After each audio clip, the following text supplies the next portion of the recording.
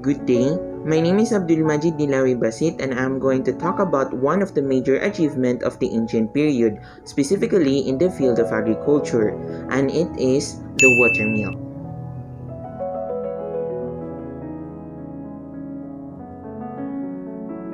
The watermill is originated in the 3rd century BCE in the Greek province of Byzantium. Philo of Byzantium is debated to be the inventor of the watermill, but there is no proof that he came up with the design. Fun fact, watermills were also considered as one of the most important contributions of the Greek civilization to the world.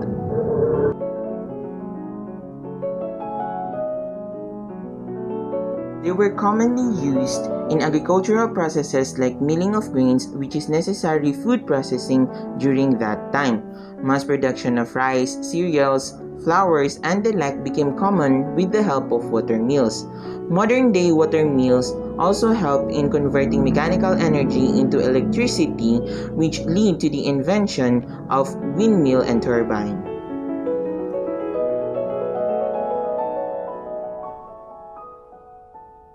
Watermills uses moving water as its power source. It is a structure that uses water wheel turbine to drive mechanical process such as milling, grinding, rolling, or hammering. Watermills use a large water wheel. A shaft connected to the wheel axle is then used to transmit power from the water through system of gears and cogs to work machinery, such as millstone to grind corn.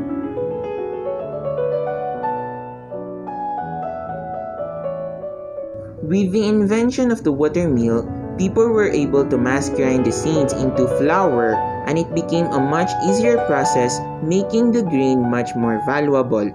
It helped grain become even more of a staple food. Moreover, the watermill was one of the first sources of power not generated by man or animal.